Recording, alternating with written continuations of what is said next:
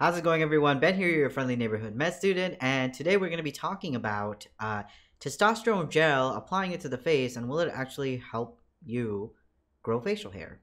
Can it happen? Is it true? Is it a myth? Is it something that's being spread on the internet um, as a false reality? This video is really important to me because it kind of goes back to the roots of why I even made this YouTube channel in the first place, and that was around 4 years ago. While I was in medical school, I made the decision to start medically transitioning. I went on YouTube to learn about medical transitioning, about the experiences of some people, but as I started watching more YouTubers, trans mass YouTubers, I realized there was a lot of medical misinformation that was being spread in the trans community, not because we were trying to harm each other, but there was a lack of ignorance. There was not a lot of people who are trans and in medicine explaining how hormones and medical transitioning works to other trans people. So I remember 4 years ago, I was very, very, very nervous about whether or not I would grow a beard, and I saw this one video where this man was taking, this trans man was taking testosterone gel, and he indicated that he applies testosterone gel to his face, just so that maybe it might help him grow a beard. And this is where I learned that no, that's not how it works, and I want to make sure that other trans masculine people, and whether or not you're a cisgender man who is also taking testosterone for some other reason, like low T, you know that applying testosterone gel to the face is not gonna make you grow a beard, and I'll explain why. I think this misconception is really spread to the fact that a lot of people think when you apply a topical, like any form of gel or cream-based medication to an area, it's gonna work in that area. I mean, if we look at things like hydrocortisone cream, when you have poison ivy, you put it where the poison ivy is, and boom, it goes away. Or eczema, steroids goes away. Also, recently we've learned that things like Rogaine minoxidil serums, which was originally made to grow hair for balding people, ends up helping a lot of people grow a beard if they apply it to their face. So it makes sense if you think logically as a non-medical person, like why wouldn't applying testosterone gel to the face work, right?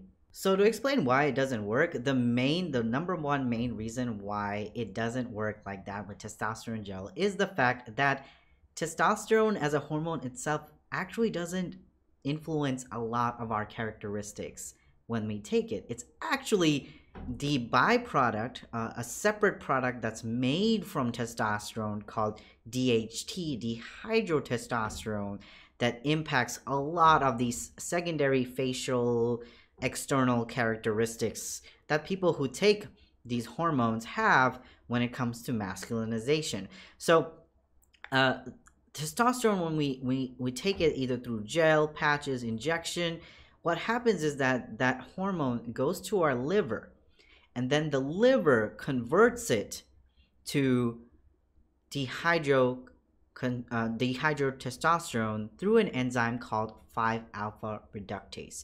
5-alpha reductase is very, very important because it converts that testosterone to DHT, and then the DHT spreads to the parts of the body that needs it, and then attaches to DHT receptors in order to work. And guess what? Our hair follicles actually don't have very strong testosterone receptors. It has very, very strong DHT receptors. Our muscles, on the other hand, has much, much more affinity for testosterone receptors. So that's why when someone takes testosterone, they also experience muscle building.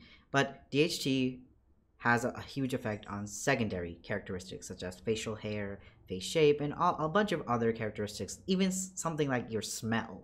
So in a sense, applying testosterone to your face is actually might be more harmful because there's not a lot of surface area on your face for the gel to be spread on. And also, our face is one of those parts of the body that gets the most amount of dirt and grime and sebum. There's like a bunch of oil particles, follicles here that like secrete a lot of other material that can actually get in the way of absorbing T-gel. So don't apply it to your face. The best places to apply it are places with large surface area. There's a lot of blood vessels going near the skin so that the skin can absorb the testosterone and then absorb it into the bloodstream so it can get to the liver for it to be synthesized. So places like the shoulder and the thighs are actually even better places to apply testosterone gel rather than the face. As kind of like a side note, the reason why things like minoxidil works really well on the face is because minoxidil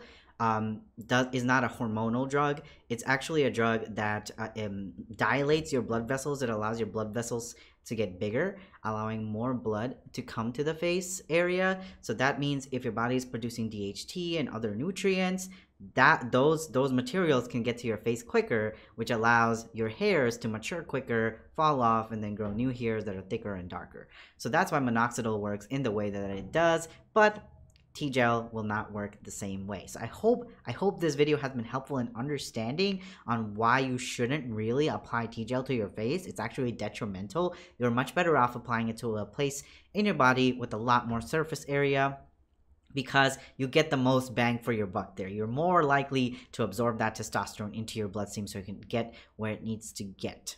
Anyways, that's the end of this video. It's short and sweet, but I wanted to make sure this was really like talked about and published, because just recently I saw someone, this was a child, like a teenager, he wasn't trans, but he was just curious and asked Reddit if like it's possible for him to grow a beard if he applied T-gel to his face, which will not happen. And two, testosterone and DHT aren't the only things that contribute to hair growth on your face. Your genetics play a huge part in whether or not you can grow a beard or not. I am blessed with South Asian genes, so my beard has been growing over the last couple of years. It's nowhere near where I think it's going to get, but yeah, so just make sure you know that, and make sure your colleagues know about it if they're thinking about applying testosterone gel to their face.